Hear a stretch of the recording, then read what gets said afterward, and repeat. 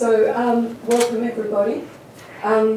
You've probably already read his brief bio. He doesn't want me to go into the other one that shares much more of his history. Humble man. But Father Fred is a member of the Central and Southern Province of the Jesuits. He's a Catholic priest, a retreat director, an author, advocate, and an attorney. He's the director of the Jesuit Social Research Institute, a post he has held since 2009. Previously, Father Fred was president of Catholic Charities USA from 1992 to 2001, that nation's largest voluntary human service network.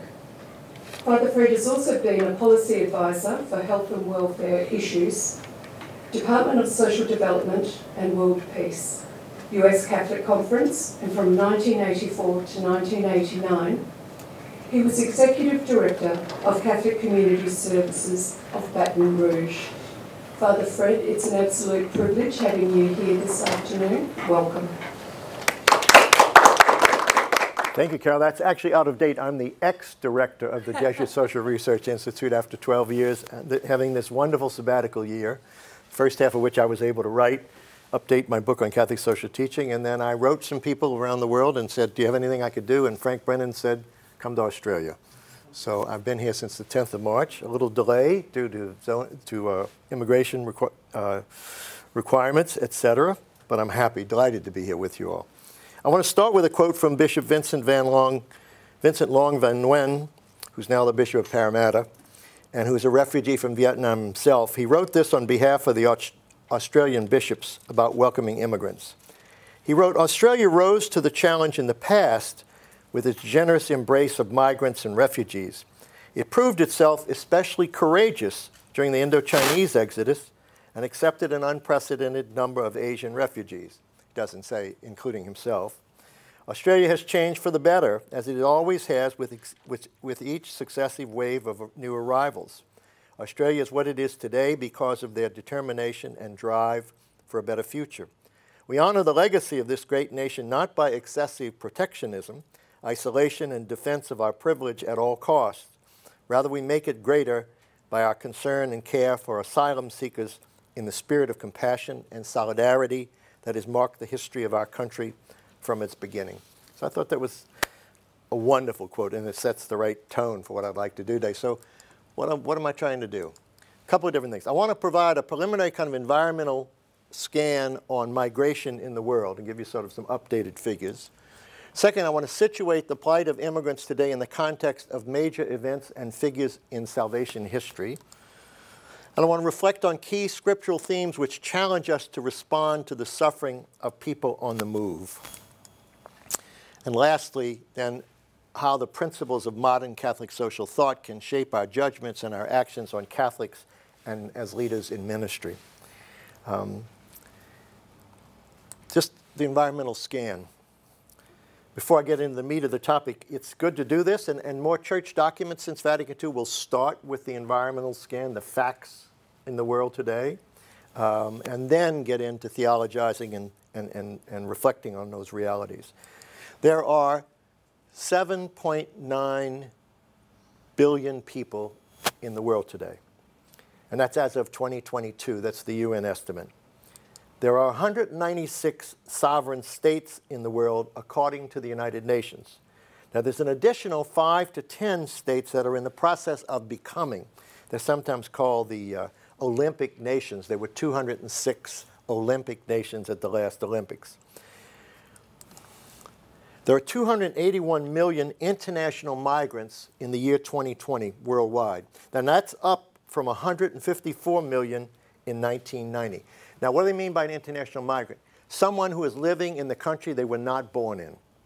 Now, that could be someone who went to graduate school in Paris and liked to stay in Paris. So it's not necessarily what we would call immigrants, refugees in the sense that we call it that. But this is, we're going to kind of look at a couple of different sets of facts with different names for them. That's international migrants.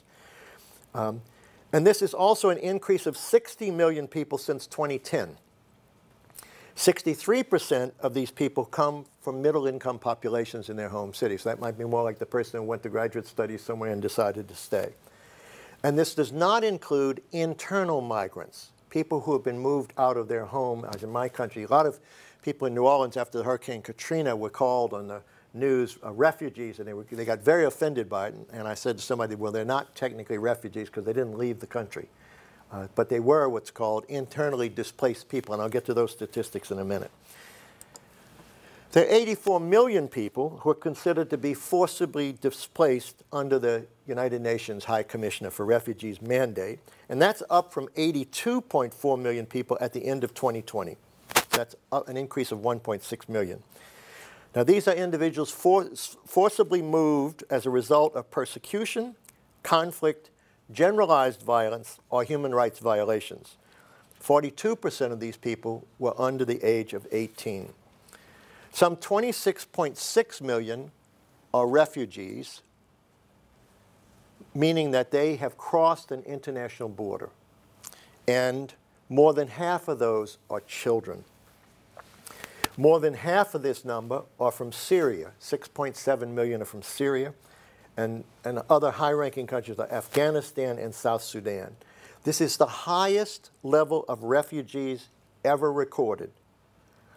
And the new refugees now from Ukraine, we're hearing numbers like 4 million, they're not in these numbers. So we're going to see another spike in the numbers, et cetera. The global figure included 50.9 million internally displaced people. Now, that's the people who've been moved, let's say, who've stayed within Ukraine but have been moved out of the east to the west, et cetera, but they're still within their national boundaries.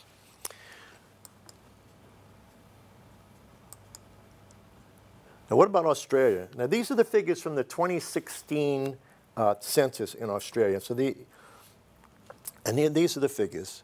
There are 26 million people who live in Australia. 6.1 million of them are immigrants. That's 23% of the population. Now let's look at the numbers of the countries they come from. 1,087,000 are from the United Kingdom. 518,000 are from New Zealand. 509,000 are from China. 455,000 are from India. 232,000 are from the Philippines, and 219,000 are from Vietnam. And Diana, this figure is for you. 174,000 are from Italy. So this is kind of the environmental scan. I mean, as you know, there's a lot more to it than this, but these are just some numbers as we look at these. Now, I want to look at the whole question from two perspectives, two vantage points. One is that we are people of the book, the scriptures. And what do the scriptures tell us? That's the first piece of it. And then I want to look at the church. We're people of the church. So what's the church been saying about immigrants and refugees really down through our history? And it'll also help us guide our thinking about the debate that goes on around immigration today. And I'll focus on that much later. But from these two vantage points, we approach the issue of immigration, and even more importantly, we approach our sisters and brothers who are immigrants themselves. So I want to look at the scriptural foundations first. As people of the book, so it's people of the Bible, so we share that with other Christians, we share that with Jews, we share that with Muslims to a certain extent, et cetera. And so they're common themes. I'm going to quote a section from evangelicals a little bit later about the way they read the scriptural history of people on the move. But before I get to that, there are three concepts from the scriptures that I want to use for us to sort of frame a scriptural referent for this whole thing. And one is the Anawim, and I'll explain what that is in a moment. The second is the Jubilee, which is a concept that comes from the book of Leviticus. And the third is the concept of pilgrim people, people on the move, which is a concept that the Second Vatican Council used a lot to talk about the church. But first, let's talk about the Anawim.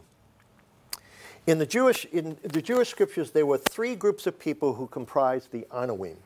They were women and children and basically people we translate now sometimes as strangers or sojourners, but they were basically foreigners living in the land of Israel. And as people of the book, as we think about this, and think through the scriptures, it said the Jews were in their living memory of their own relationship to God, they had been immigrants, if you remember, into Egypt when Joseph was there, when there was starvation at home. And then they become refugees out of Egypt when Moses leads them out of Egypt later on. So they have both of those experiences in their lived memory.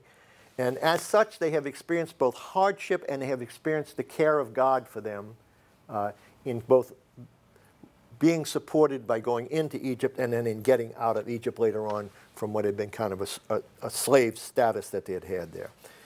So they understand that immigrants and refugees are part of this protected group of people, a protected class, who are known, the way our bishops talk about it, as God's poor.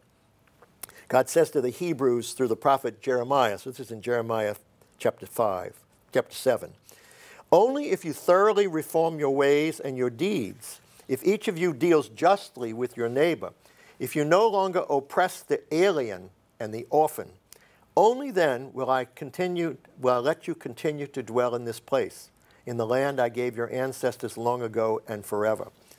And then even more so in the New Testament, we know that Joseph and Mary and Jesus become refugees fleeing from being murdered, etc., and become immigrants later on back into Israel. So there's that tradition as well within the New Testament. So the poor play a critical part in the biblical view of the world and in its understanding of persons and property and community and the place of the immigrant or refugee. So from the time of the Deuteronomic laws, the covenant, and the earliest prophets, there was a special mention of the poor and a special place within them for immigrants and for their place within the larger community. The Hebrew word is the anawim. When I first encountered the word 30 or 40 years ago, the translation was the little ones. Then later, digging into it, its second meaning is those who cry out to God for help. And that was these three groups of people.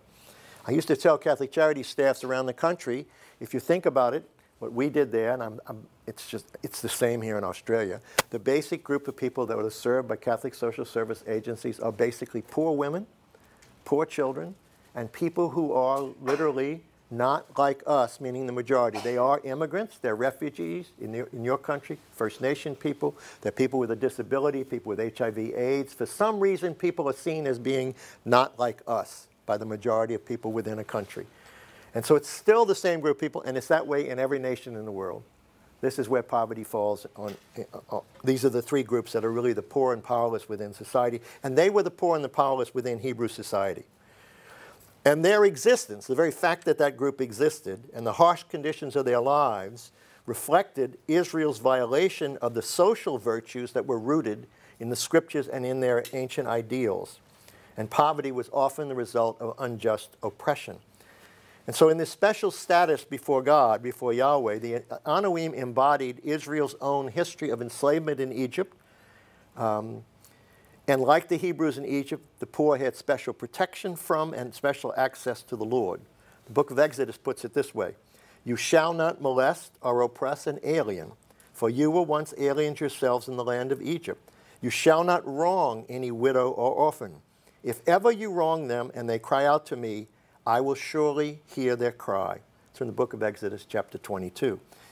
And this special status that they had within their society reflected a combination of powerlessness, poverty, and exclusion from full membership within the community and from the community's protection. So God becomes, at least our bishops write about it, God becomes their protector. And God's described as the protector and defender of the poor. And it was a twofold obligation of the people. One was to care for those who were poor, and the other one was to protect them from oppression. And I used to say to Catholic Charities staffs, that's still our mission today. We try to meet people's immediate needs, but we try to speak out, we as church, to speak out about the oppression of the poor within our societies. And so as the scriptures developed, care for the Anawim actually became the test of Israel's faithfulness. Did it know its own God? Did it know Yahweh, who had this special love for the poor? And the poor become a measure of their fidelity to God. And so it's at the heart of the biblical concepts of justice and righteousness is the responsibility to this group of people. It also underpins the church's position today on the treatment of migrants and immigrants and refugees, and the more detailed discussions we'll get to in a moment from Catholic social teaching modern, what we call modern Catholic social teaching, that we as church are called to care for those who are in need and to protect them from oppression. The second theme that I want to focus on, so as I said earlier, they're called God's poor. The second theme is the Jubilee. This is a concept that I have been fascinated with for about 40 years now. It's in the book of Leviticus. In every 7th or 49th year. There was the Great Jubilee, supposed to be in every 49th or 50th year. We don't know. Some of this is imprecise. When those who were indebted or enslaved, and enslaved often because of debt, were to be freed. They were to be restored back to full membership within the community. And in every 7th year, the sabbatical year, I sort of tell my college professor friends that, you know why you guys get a sabbatical every 7th year? It's because it's in the scriptures. You know, even if they don't believe in God, that's why you're getting your sabbatical. But there was the lesser 7th year sabbatical year, and then there was the Great Jubilee in every 49th and 50th year. I'm going to quote a lot from Pope St. John Paul II here, because he used this theme a lot for the turning of the millennium for the year 2000, which was considered to be a Great Jubilee year. And so Leviticus explains the responsibility for the Jubilee. The Lord said to Moses on Mount Sinai, "Speak to the Israelites and tell them, when you enter the land that I am giving you," so they're just coming out of Egypt, he said, "let the land too keep a Sabbath for the Lord.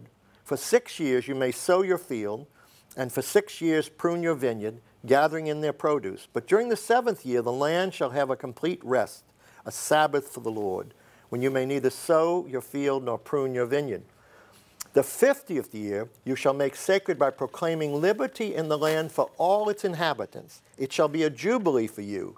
And when every one of you shall return to his own property, every one to his own family estate." So they were to be restored back to right order, restored back to full membership within the community. Then the text goes on to say, this is in the book of Leviticus, that property was never to be lost permanently. That people would become indebted and lost their property, but were to be restored back to their property, which they had lost for sale or forfeiture. And it was to be returned to them in the Jubilee year. And those who become indentured or enslaved because of their poverty were to be freed. So it writes, Leviticus continues, "When then your countryman becomes so impoverished beside you that he sells you his services, do not make him work as a slave. Rather let him be like a hired servant or like your tenant, working with you until the Jubilee year, when he, together with his children, shall be released from your service and return to his kindred and to the property of his ancestors." And then, as I say, in the 7th year, in the sabbatical year, there was supposed to be a lesser form of this. We don't know how well they lived up to this, but we do know that there's a lot of rabbinical writing by the rabbis, about what is my responsibility in the 7th year to my community, and what is my responsibility in the 50th year. So we know they grappled with it without knowing how well they did at it.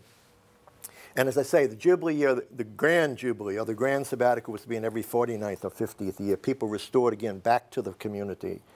John Paul picks this up, Pope St. John Paul, when he explains in a letter he wrote in 1994 called Tertio Millennio Adveniente, the third millennium coming. It was in preparation for the millennium. He writes this: "What was true for the sabbatical year was also true for the Jubilee year, which fell every 50 years. In the Jubilee year, however, the customs of the sabbatical year were broadened and celebrated with ever greater solemnity. One of the most significant consequences of the Jubilee year was the general emancipation of all dwellers on the land in need of being freed." And that took place, as I say, by restoring all the members to the community, no matter what their standing opposition had become, and to a full share of the community's goods and property was to be returned to its original owners. John Paul actually used this Jubilee theme to lead a worldwide Jubilee for nations in debt. It was parallel to what the individual debtor in Israel experienced when they were forgiven their debts.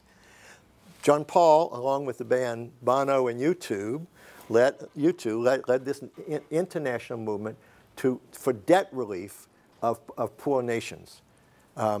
Now, there were all sorts of rules attached to it, but what it meant was that nations which had become so indebted by whatever kind of spending, by whoever the government was, etc., were allowed to, instead of paying their debt payments, were allowed to use that money. And there were restrictions that they had to use the money they would have used for debt payments for education and health care and social services of their people. So it was hemmed in, in international agreements, et cetera, but it was the concept of the Jubilee actually carried into the 21st century. So I like to think that immigration is a Jubilee concept. It's saying to people, you may be in our community illegally, or you may be from a foreign country, you may be enslaved here, you may be a worker here, et cetera, but we think you should be freed and allowed back in. For us as Catholics, it's a reconciliation concept, about reconciling people to the community at large. The third, so the sabbatical year, the Jubilee year, the year of the Lord. Now this is an interpretation by our bishops in the United States, which is that when Jesus says in Luke 4, remember he says he goes into the synagogue, he reads a text from Isaiah about I've come to bring sight to the blind, freedom to the captive, and to announce a year of favor from the Lord. Our bishops are writing that this was actually a Jubilee concept, that Jesus was coming to say, I've come to restore the community back to right relationships with one another, just as the Jubilee would have done. And they even called Jesus Jubilee, that Jesus was like Jubilee in terms of his ministry. And one of his most significant, there's a wonderful book called Food for the Journey by a sister, Immaculate Heart of Mary sister, Juliana Casey, where she talks about why does Jesus heal? It's a reconciliation concept, because remember, in his society, to be sick or disabled, you were considered to be possessed by a demon and excluded from the community, especially people with any kind of, they call it leprosy, but any kind of skin disease. What Jesus does is he heals those people. He touches them first, which makes him impure in his community's sense. And he says to almost everyone, go home or go show yourselves to the rabbi to be declared clean so you can rejoin the community. So in Juliana's book, she argues that healing, and the healing ministry that the church has carried on for 2,000 years, is about restoring people to right order. We could say this in honor of both Grace and Deacon Greg, that right now, because they're sick, they're separated from the community. And that getting healed is to be restored back to the community, and that's what Jesus does all through his ministry. So this is the Jubilee tradition, and then Jesus as Jubilee. And as I say, I think immigration reform is a kind of Jubilee concept. The third concept I want to focus on is the concept of basically people on the move. Wait, I lost my text here. Which is the pilgrim people concept that the bishops talk about from Vatican II, et cetera. But just to give you an example of it from other people of the book. There's a statement that I really like from the National Association of Evangelicals in the United States, where they write this, and they sum it all up just in this one paragraph. The Bible contains many accounts of God's people who were forced to migrate due to hunger, war, or personal circumstances. Abraham, Isaac, Jacob, and the families of his sons turned to Egypt in search of food. Joseph, Naomi, Ruth, Daniel and his friends, Ezekiel, Ezra, Nehemiah, and Esther all lived in foreign lands. In the New Testament, Joseph and Mary fled with Jesus to escape Herod's anger and became refugees in Egypt. Peter referred to the recipients of his first letters as aliens and strangers, perhaps suggesting that they were exiles within the Roman Empire. They go on. These examples from the Old and New Testament reveal God's hand in the movement of people and are illustrations of faith in God in difficult circumstances. And so the people of Israel, for all of these reasons, etc., are charged to remember that they themselves had been migrants in a foreign land, and that their history should make them be careful about the well-being of other people on the move who might settle in their midst. I have to think in my own country and of my own parents. My mother is French, Irish, and Italian, and my father is Scotch, Irish, and German, and they represent generations of immigrants to my country, and your country much the same. The only people not immigrants in my country were those who were already there, and then those who were brought as slaves. So we have this experience, and what the church is urging us to do is to think, and that's what the evangelicals are saying, is to think from that experience about ourselves. Now let me talk about modern Catholic social teaching and what our church says. And there are two fundamental themes in the Catechism of the Catholic Church that ground all of Catholic social teaching. First is human dignity. Go back to the book of Genesis. We are, every one of us, created in the image and likeness of God. It is both sanctity and a source of human dignity. And the second is the common good. I'm going to talk a little bit about both of these in a moment. The common good is a Greek concept, which I'll come back to and explain in a moment. And these are the foundations. Our bishops will sometimes write that the human person is sacred, that's principle one, and social, that's principle two. That we're intimately related to others. We know, for example, when the fall of the wall in Eastern Europe, the communist wall, that there were babies in orphanages who were fed and cleaned and kept and in beds and not fondled. And that failure to fondle, to hold, to caress, etc., resulted in psychological damage for many of them, because we are essentially human beings. We know this. I laugh to myself over the years. I come home and find tissue paper in my pockets and empty them out after a trip or whatever, and then I stop and I go, my father used to do this. We know that we come from families and are shaped by those families, and that we are essentially social human beings. And so the first principle, the human dignity principle, let me just move to my next page here. I want to just develop this a little bit. From human dignity comes the right to migration. It's part that the right to life and the conditions worthy of human life are rooted in human dignity. And the right to migrate. Now this is from Pope John the 23rd back in 1963. He writes, every human being has the right of freedom of movement and of residence within the confines of his own country, and when there are just reasons for it, the right to immigrate to other countries and take up residence there. So this, I'm sort of looking now at what we call modern Catholic social teaching, which really goes back to the beginning of the last century. And so this is 59 years ago he says this. And it's a double right, as you can tell within this quote. It's a right to immigrate out of my country and the right to immigrate into another country. Those are rooted in, the church teaches, human dignity and sanctity.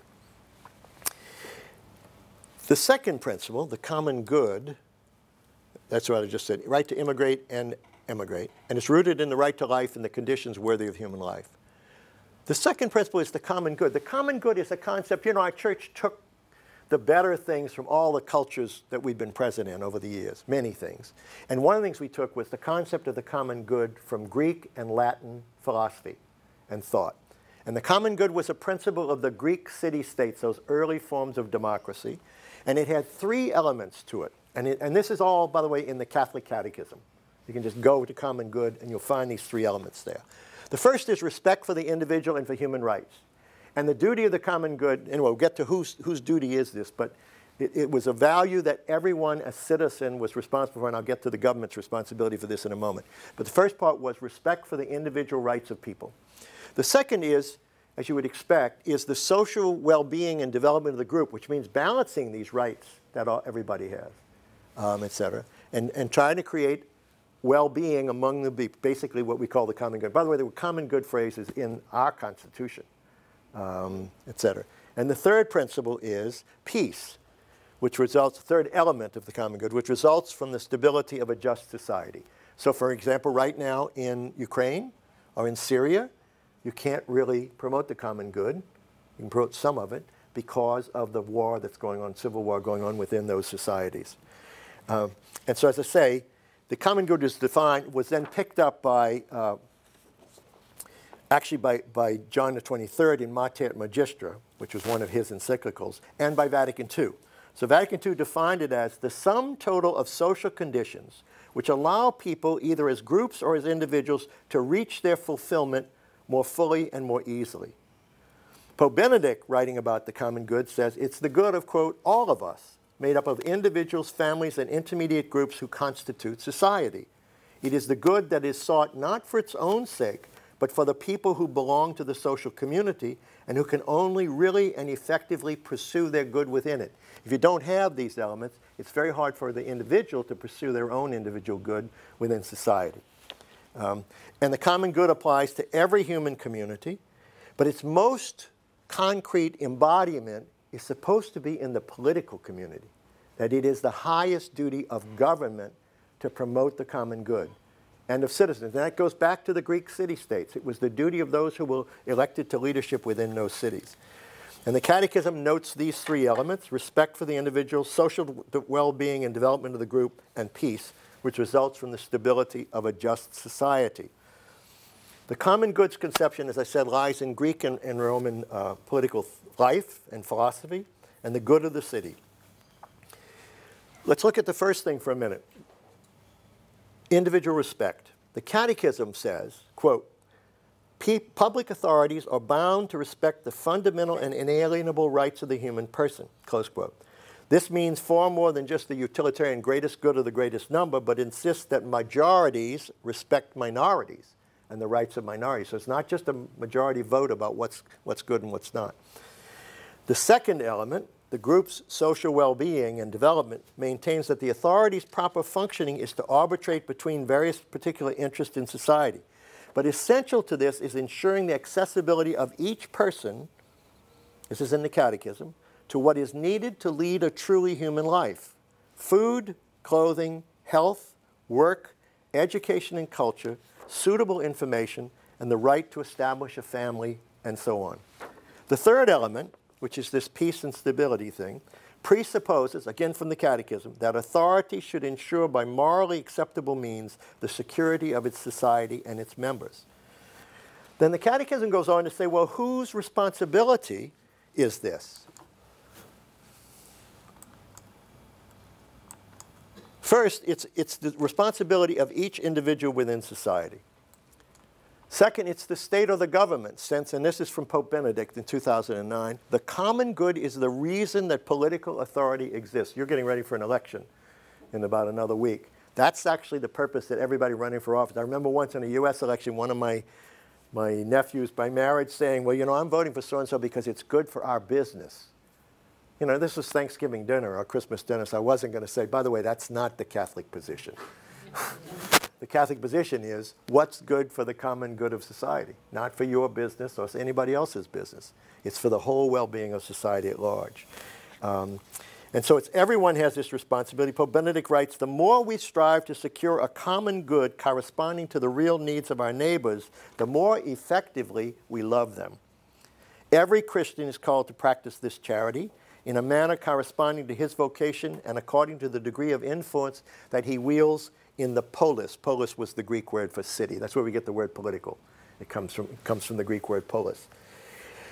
And in that letter, Benedict says that this is what he called the institutional path of charity. That love, it's in a letter he wrote called God is Love. It was his first encyclical when he was elected Pope. And it's what he called the institutional path of charity, which means addressing juridical, civil, political, and cultural institutions. And when animated by this love, he said, this path is great. It has greater worth than a merely secular or political stand in society. The state, though, also has this responsibility because the common good, as I indicated, is the reason political authority exists. So the state has to ensure coherency and unity and organization of the civil society, in Benedict's language, in order that the common good may be attained with the contribution of every citizen. In discussing immigration, it's important to realize that responsibility for the common good is not just for my country. Popes write about there is a universal common good, which now, especially with globalization, extends to the whole world. And according to Pope Benedict, this common good and the effort to achieve it must assume, quote, the dimensions of the whole human family. That is to say, the community of peoples and nations in such a way as to shape the earthly city in unity and peace, rendering it to some degree an anticipation and prefiguration of the undivided city of God. So these are the two fundamental principles of Catholic social teaching. There's lots of other principles that derive really from these two. And let me talk more particularly now about immigration reform in light of these. In 2015, it's earlier, the common good is universal. In 2015, before I get to these principles, the bishops of Australia wrote the following. For years, Australian society has been divided by the debate over asylum seekers who arrive by boat.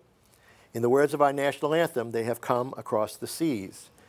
But both sides of politics have exaggerated the challenge they present to this country. Australia's response has been to devise ever harsher policies that aim to deter those fleeing war and violence and to incarcerate people who are in fact victims. It has worsened over time. Today, the panic and mistrust that is stirred up by this debate are out of all proportion to the true scale of the issue in Australia. The globalization of indifference, which Pope Francis refers to, has emerged in Australia. It is an indifference to the reasons behind people's fight from persecution, to the human dignity of every person, and to our once proud tradition of protecting and supporting victims of war and violence. This is a volatile issue in my country as well. And so I want to now look at 5 principles to help us think about immigration. These come from a letter written by the bishops of the United States with the bishops of Mexico, because you know there's an enormous border there and an enormous question about immigrants and refugees on our borders. And the bishops, working out of the tradition of Catholic social thought, enunciate 5 principles about migration. And we sort of touched on them already, but I think it helps to put Catholic social teaching, which can be very complex, in fairly simple categories, although there's a very complex issue right in the middle of them. We'll get to it. The first is people have a right to find opportunities in their own homeland. So dictators or governments that are not making it possible for people to work and make a living for themselves, etc., they're violating people's rights to find opportunities within their own country. And that's the first right. And if you actually talk to people who really are driven from their countries, most of them didn't want to leave. They want to be at home with people they know, with their relatives, with the language they speak, with the food they like, etc. And so they want to be in their own country and to stay in their own country, most people, especially those who are driven out by violence and war. So the first principle is that people have a right to find opportunities within their own homeland. And that principle goes back actually in modern Catholic social teaching to 1891, to the first encyclical of what we call modern Catholic social teaching, called Rerum Novarum from Pope Leo XIII, when he talks about this right to find work and opportunity within your own country.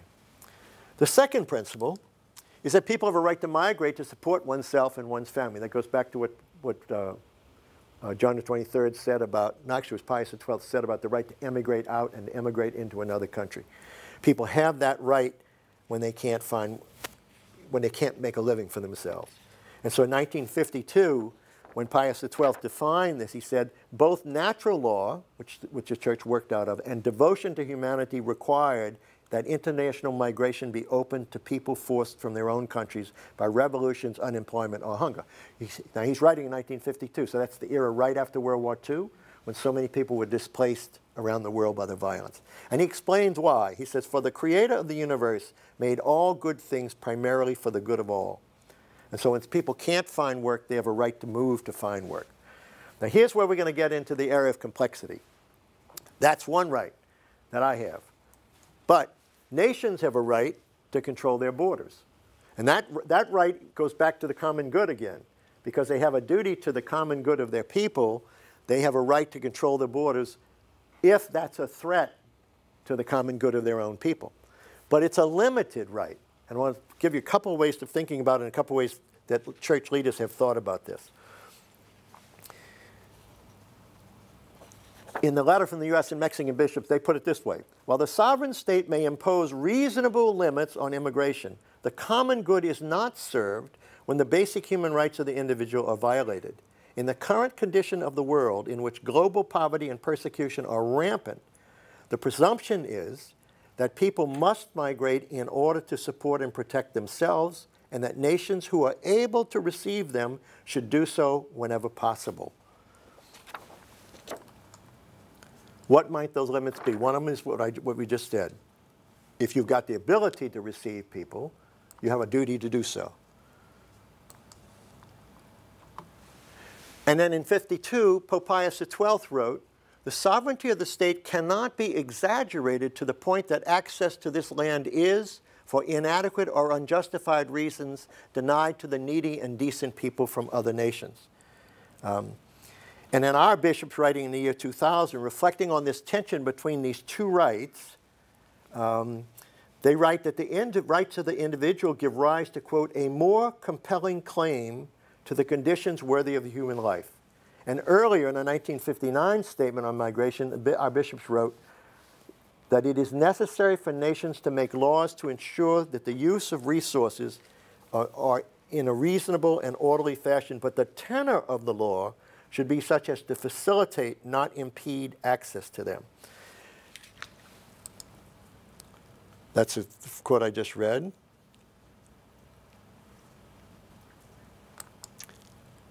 And then this is, again from the bishops, give rise to a more compelling claim to the conditions worthy of human life. And again, necessary for nations to make laws to ensure the use of these resources in a reasonable and orderly fashion, but the tenor of the law should be such as to facilitate, not impede, access to them. And then this is the Australian bishops in 2015. Australia, like every other nation, has the right to regulate migration flows and assess the status of people seeking protections within its borders through a rigorous processing system. However, this is the limitation language, a system that restricts both the individual's right to seek asylum and the state's obligation to provide protection is inherently flawed. And so the bishops have really taken this up, and the Vatican and the Pope as well. But there's a tension between these two, so you get into fact questions. Can the nation accept more people? And are people's rights to move and to seek a new home and to protect their family, are they being respected as well? Is there an alternative that you should be promoting, et cetera? But people have a right, and we'll get to some more details of this in a minute. So go back again. These are the first three rights: right to find opportunities in one's homeland, right to migrate, nation's right to control borders. Now the fourth right, this is a slightly different population. This is not just somebody who's hungry, but somebody who's fleeing war and violence and danger to themselves. They're a refugee and asylum seeker. They have a higher right to move, and they are deserving of greater protection by governments, et cetera. So the bishops here wrote, for example, within this context, I mean, one of the things that the U.S. and Mexican bishops wrote is this requires at a minimum that migrants have a right to claim their refugee status without incarceration and to have their claims fully considered. And the bishops of Australia wrote in 2015, about 90% of the boat arrivals who've been processed in the past have been found by our rigorous refugee status determination process to be genuine refugees in need of protection. So factually, 90% of the people met the standard of what it means to be a refugee and asylum seeker. This alone should tell us, the bishops wrote, that, quote, turning back the boats is harming genuine refugees. They went on to write, Australia has an obligation to protect people who are found to be refugees and to those who are asylum seekers. As a global citizen, Australia has the opportunity to lead a regional response that respects the right of each nation to protect its borders while ensuring protection for asylum seekers and the establishment of prompt refugee status. And the fifth principle is that once you're in a country, even if you're undocumented, you still have your human dignity and your human rights. And you need to be treated with dignity and rights. There's a whole other area that comes up in my country, et cetera, which is about whether these people are abused in terms of work relationships. And so we found, for example, in New Orleans, we had a lot of undocumented people who came in to help us rebuild, that some people were hiring them off the street corners, and we have, this is all documented, employing them for a week, and then at the end of the week calling immigration to come pick them up so that the employer didn't have to pay them, which is exploiting the immigrant worker. And it takes place in the world in a lot of different ways. And so work is at the heart of the whole social question, so much so that in John Paul's writing, Pope St. John Paul, he talks about work as being the center of the social question. Why? First, because you need to work to be able to support yourself and your family. Second, because work and the income you receive for work allows you to contribute to the common good of your society. But the third is, and this is in, John Paul wrote a letter in 1981 on human work, and he said, by our work, we may not think about this in our jobs, we are like God in that we are continuing the creative activity in the world, God's creative activity. We are co-creators with God. And when we cannot work, it is an assault on human dignity. So you've seen the articles when people who are unemployed for a long period of time often suffer from depression and other kinds of problems because it's an assault on their human dignity not to be able to take care of themselves and their families. And so coming out of all of this, the Australian bishops then lay out the following steps that should be taken in Australia. And we'll just do a summary of these. They write, this is all quotation from them. We call on our political leadership to ensure public debate is characterized by respect for human dignity and of people seeking asylum. Second, Australia should be processing asylum seekers' claims on shore Detention in immigration facilities should be for the shortest period possible to undertake identity, health, and security check.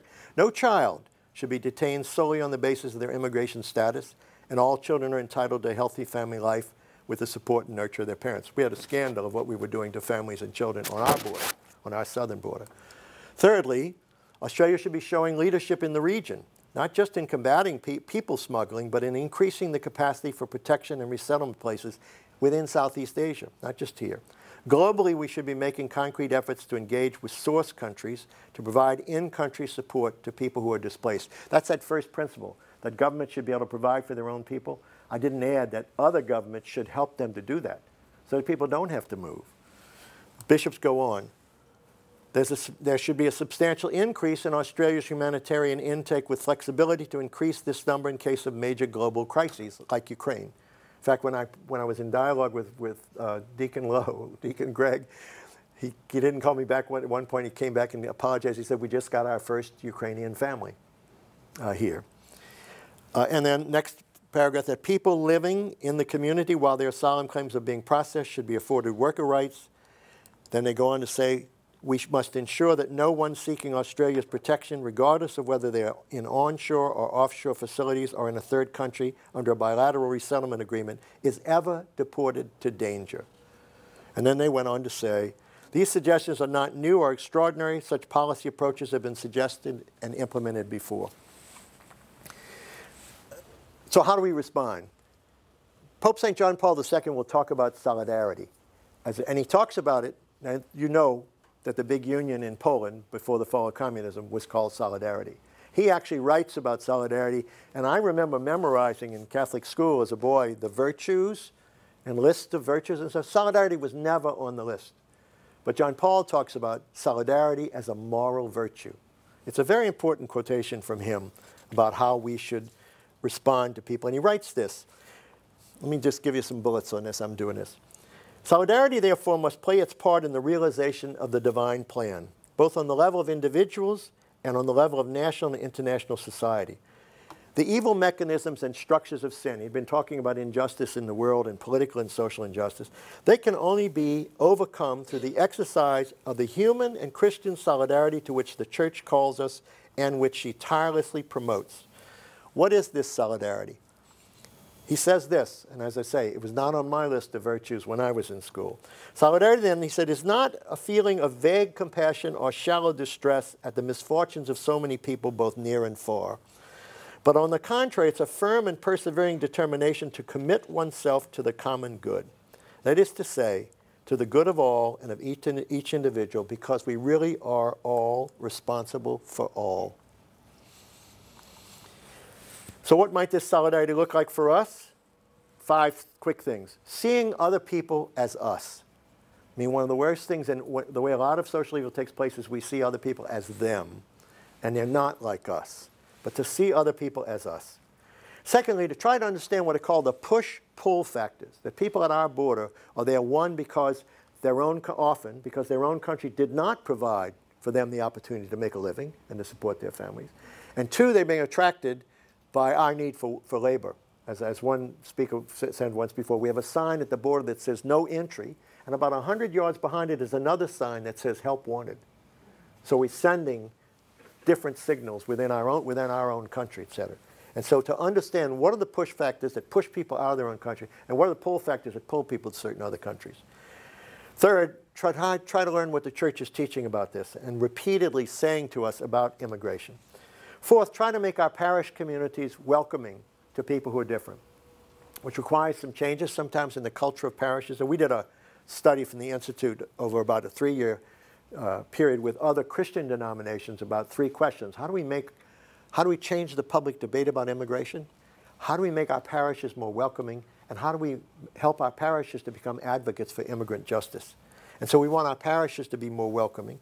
And then being a voice for justice within our country.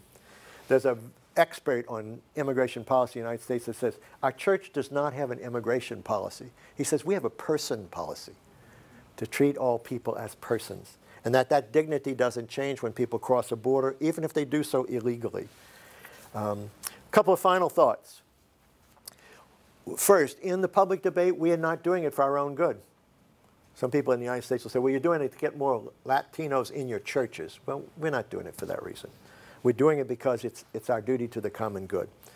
Secondly, we come to this issue as people of faith. So it's not a question of talking heads on TV debating. It's about what does our faith tradition say about people who are on the move, and what does it say about our responsibility to them? And third, sometimes people will say to us, you're working on a losing cause, etc. And at that point, I want to say to them and share with you the wonderful thing we have to be, and we talk about faith, hope, and charity. And I think hope is the one we don't pay much attention to. And I say to people, the best stories about hope are the parables Jesus tells about planting seeds from which forests grow. But the best, if you want to call it secular, the best secular commentary about hope is from the poet, the Czechoslovakian poet Václav Havel, who came to the United States in 1986 during the era of communism in his country. And he gave a talk at Liberty Hall in Philadelphia. And near the end of that talk, he talked about hope. And I want to share his talk with you because it's his thing. And I have it on this is the things I just said about our points. I have it on this thing, but I'll give it to you where you can read it a little bit clearer. He said this. He said, either we have hope within us or we don't. It is a dimension of the soul, and it's not essentially dependent on some particular observation of the world or estimate of the situation. Hope is not prognostication. It is an orientation of the spirit, an orientation of the heart. Hope in this deep and powerful sense is not the same as joy that things are going well or willingness to invest in enterprises that are obviously headed for early success, but rather an ability to work for something because it is good, not just because it stands a chance to succeed. Hope is definitely not the same thing as optimism. It is not the conviction that something will turn out well, but the certainty that something makes sense, regardless of how it turns out.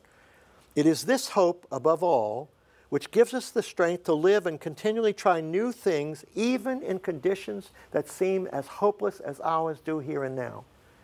And when he says this in 1986, his country is living under communism, which he had been an outspoken opponent of. And 3 years later, everything he'd worked for and hoped for happened. The communist government collapsed. He went on to become president of the Czech Republic. But it's the best thing about hope, because it's especially this last sentence. Even in conditions that seem as hopeless as ours do here and now. So when we deal with complex, difficult problems like immigration or poverty or whatever it may be, we have to be people of hope who do what is right, not just because it stands a chance to succeed, but because it's right and because it's good. So that's it. Thank you. Did anyone have any questions? Yes? Where does the issue of human trafficking comes into all this? Well, obviously, it comes in as exploitation of people who are poor. So you go back to that principle about care and resisting oppression. I mean, obviously, part of it's a form of exploitation of poor and not respecting the dignity of these people, et cetera. The other question is human trafficking prospering because we're not letting people in? Well, here it is often used as the rationale for what you mentioned was this globalization of indifference. Yeah.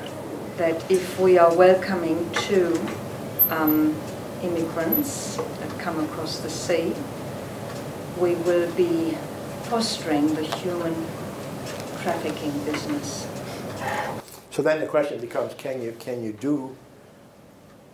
make arrangements to try to give people a way to make access to your country back in their home countries? And that's the question for us as a country. Are we doing anything in El Salvador and Honduras, et cetera, in Central America that makes it possible for people to come to our country without, a lot of them do this thing of riding on the top of these trains and people are, crushed on the border, on the way to the border, et cetera, et cetera. And so, is there a way for us to do what was called orderly departure, which we did in other countries when there was oppression, et cetera, or an oppressive government. We tried to arrange systems of orderly departure to allow people to leave their own country and to go to other countries, our own and others. So you've got to see it within those larger forces as well. But obviously those people are taking, the traffickers are taking advantage of the larger situation. Because they're often called as queue jumpers, the people that use human traffickers. But then, of course, the question is, where is the queue? You know, the queue is so long and so slow and so desperate that people take desperate means. Well, I think that's why your bishop said Australia should be considering a larger influx of people. And our countries, we can afford it. In fact, that's the thing I said about the two signs. Our business people and our farmers, they want more immigration because they want the labor. Now then you have to deal with, are they paying the laborers fair wages? Yes. You know, those questions become part of your larger responsibility to human beings. Yeah. Yes? Just making a comment, because this touches me quite deeply. Migrants, refugees, it touches me very deeply. But the more I think about it and the more I observe and read, I come to think that it's more than just providing a physical safe space for people.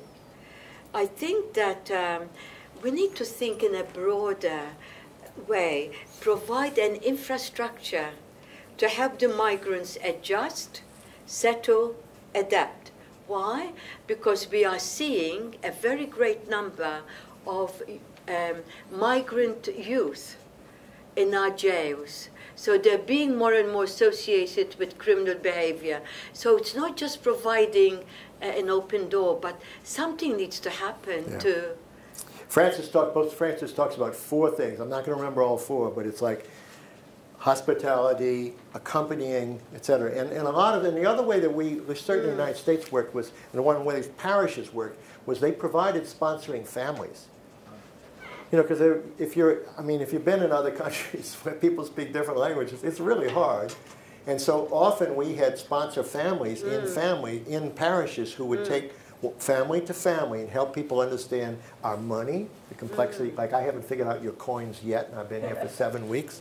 Why are the bigger ones worth less than the smaller ones? You know, but families provided that assistance to other families and helped them adjust, helped them find out how to go shopping and other kinds of things. And it was very important, especially in the early months, of helping people go into countries. And so it's much more, as you're saying, it's much more than just giving people an apartment somewhere.